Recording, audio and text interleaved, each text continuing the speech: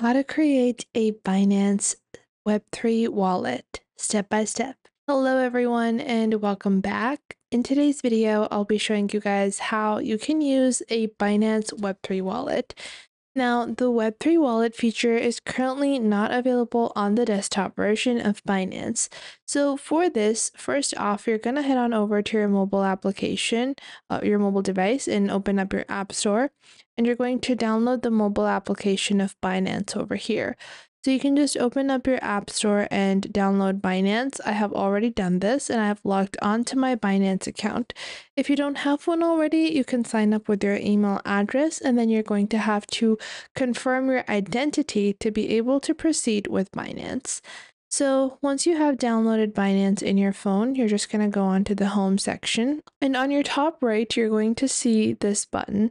I'll show it to you guys. This is the button over here on the top right that you want to click on. Once you do that, you're going to be seeing details about your account.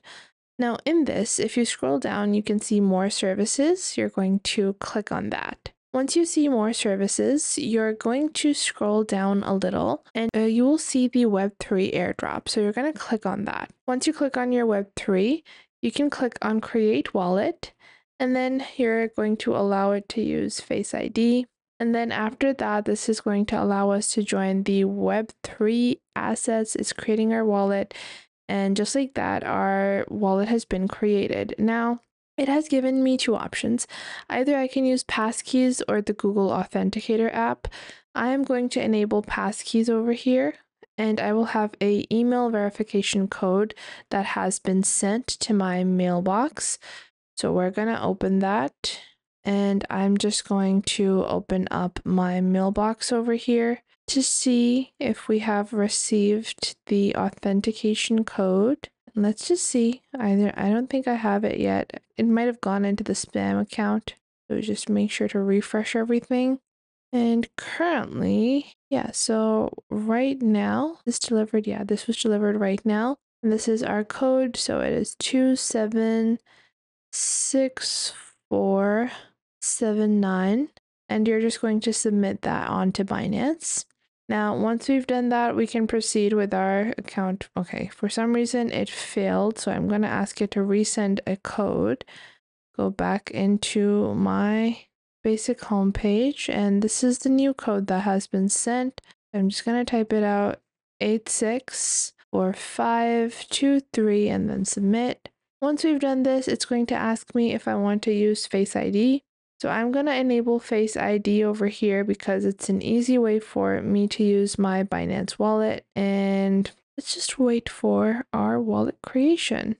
So again, using Face ID to sign in on everything. And our wallet has now been created. So now our Web3 wallet on Binance has been created.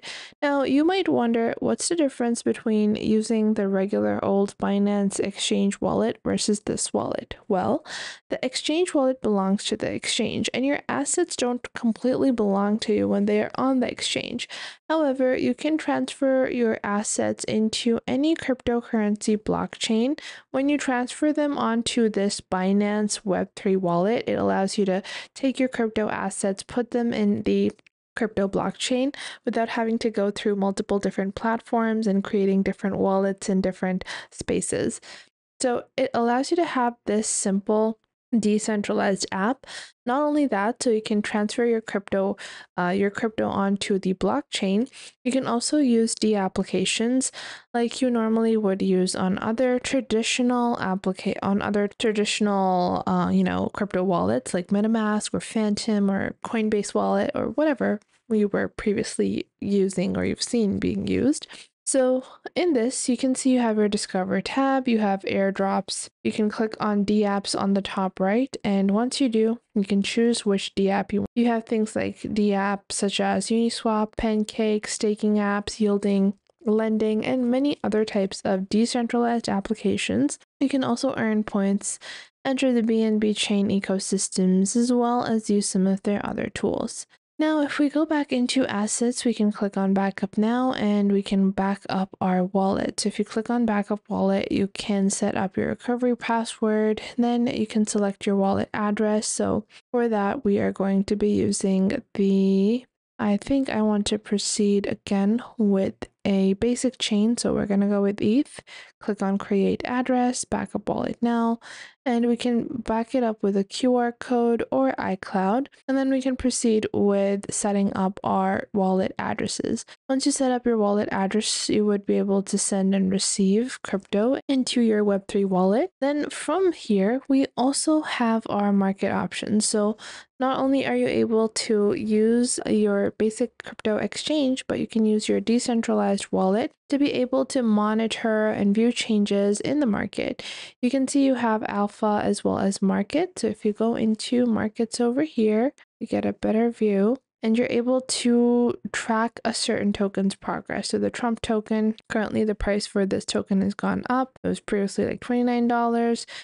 This is a 24-hour high was $32. The 24-hour low was $29. The total trading volume, the total supply we have as well. And we can proceed with more information if we want, but I'm just going to go back. And with that, we can also choose to quick buy with any certain person on the alpha market. If you click on quick buy over here, you can prepare your wallet, or you can also just proceed.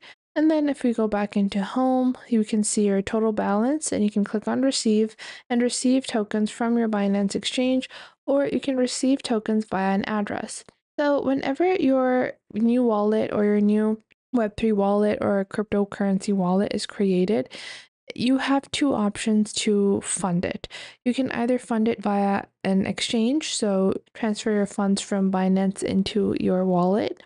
However, if those are funds you are currently trading and you want to actually transfer funds from another cryptocurrency wallet, then you're going to receive tokens via address.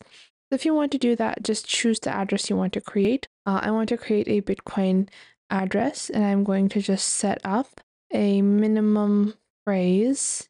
So we're going to set up a recovery phrase over here, re-enter our recovery phrase like this, which for some reason does not match. I'm gonna have to do this again. And now I'm gonna click on continue. Keep your password safe. I'm gonna click on continue once more. I'm gonna have to enter my recovery phrase, then click on continue. Backup was successful, and now I have my Bitcoin wallet address. Not only that, you get wallet addresses of basically every single chain, so you're able to just copy this, paste it into anywhere you want to receive your funds. You can also send, scan, view your history, earn, and do so much more with the Web3 wallet. So I hope you guys found this video helpful, and you are now able to create your own Web3 wallet on Binance to separate your exchange money versus your regular crypto investments or savings. If you enjoyed this video, make sure to leave a like and subscribe. And if you have any questions or queries, you guys can leave them in the comment box down below. I would love to know what you guys have to say.